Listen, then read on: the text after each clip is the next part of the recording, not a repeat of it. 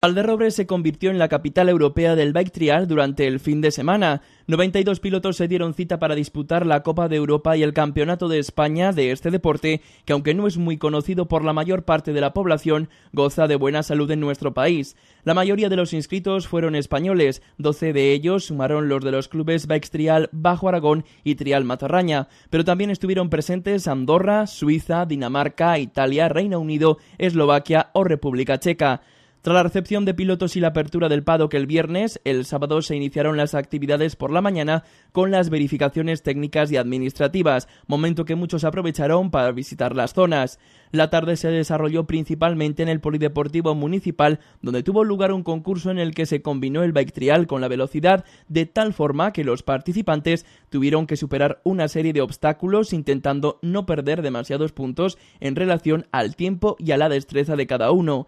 Al final todos se llevaron su premio. A continuación se presentó oficialmente la prueba ante un numeroso público que aguardó en el interior del recinto bajo techo hasta que cesó la lluvia torrencial que cayó sobre la localidad a última hora. Ya el domingo se disputó la Copa de Europa y el Campeonato de España de biketrial a lo largo de la mañana.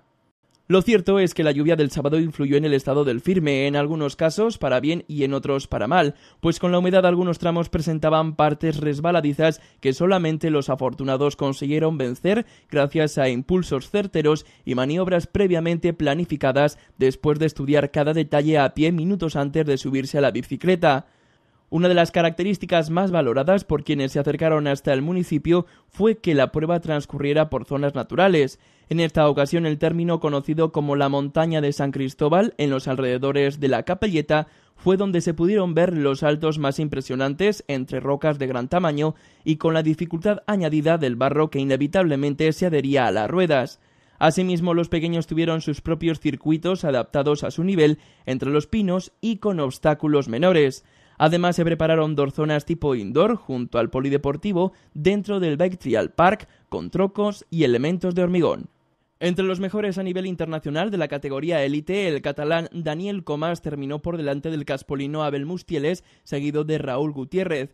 Por otra parte, Jan Fernández fue el ganador en senior, Sergio García terminó primero en junior, Sergio Fernández se llevó el trofeo más importante en mínime, Charlie Rolls subió a lo alto del podio en Benjamín y Alan Rovira hizo lo mismo en Pausín. En cuanto a las féminas, Mireia Avant ocupó el primer puesto y en la categoría Open Alejandro Ramón del club biketrial Bajo Aragón fue el primero.